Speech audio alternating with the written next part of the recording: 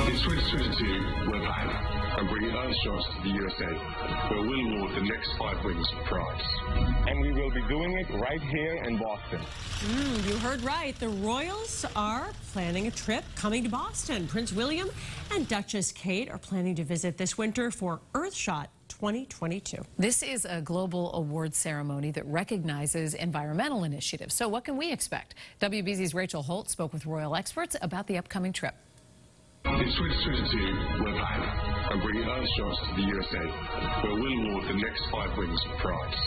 And we will be doing it right here in Boston.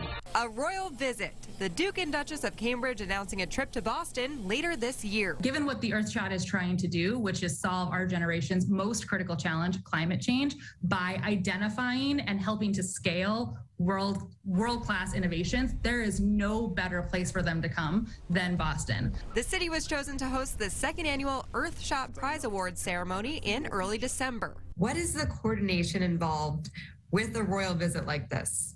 It's nuts. Shannon Felton Spence is the former head of politics and communication at the British Consulate General of Boston. Obviously, the connection with the Earthshot Prize, I think we'll see them at Fenway if the video is any indication, and some good Kennedy family or JFK library interactions as well. I think William and Kate are very popular. Steve Murray is the owner of Best of British, selling specialty British items in Concord and Newburyport. He thinks the visit will mean a boost for business.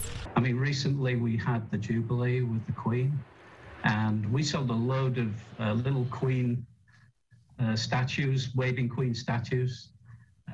And we also had Jubilee mugs, and they sold very well. This is a really important relationship for them. You know, the UK and the US have a special relationship, and solidifying that and continuing to make those ties very, very strong is really important to the longevity of the UK and indeed the US as well. Rachel Holt, WBZ News.